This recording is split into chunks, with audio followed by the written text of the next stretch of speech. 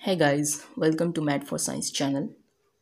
So, some years ago, I tried to make a FM transmitter as a project.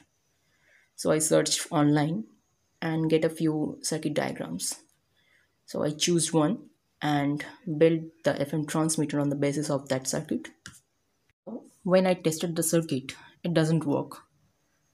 And I don't have any way to measure whether the circuit is producing any radio frequencies or not. I don't have oscilloscope and I don't have any special equipment for that.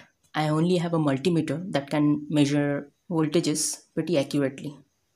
So I searched online again to use my multimeter as a radio detector. So I found some diagrams of a radio detector which uses multimeter as a display. This is the circuit diagram of that circuit that I have used in my multimeter.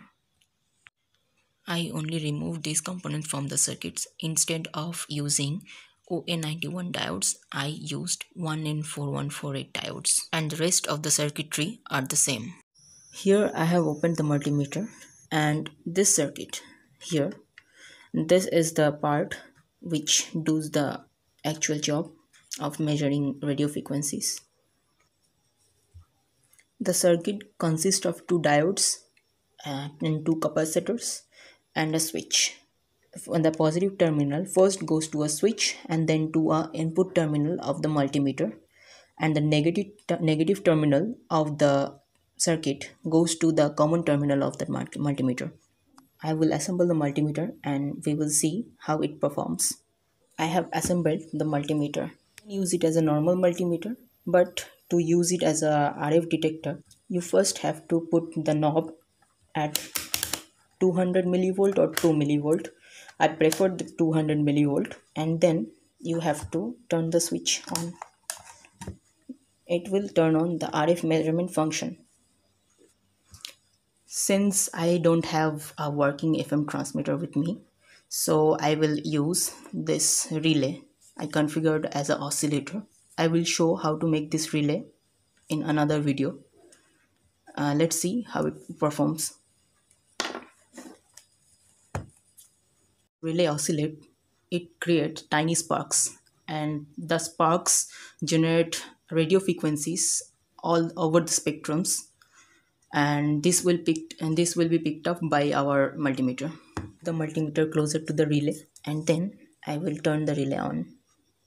It will show a reading in the multimeter display. It gets off scale, so I will put the knob in 2-volt division, and now you will see the voltage reading on the screen. It gets around 600 millivolts, 700. So you can see it shows us the reading of the RF frequencies coming, RF strengths coming from the relay. We will do more experiment with that multimeter in future. This is how I modified my old multimeter.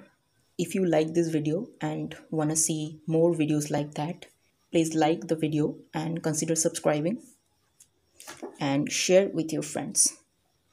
It will really help me to grow this channel, and wish all of you guys a very happy new year.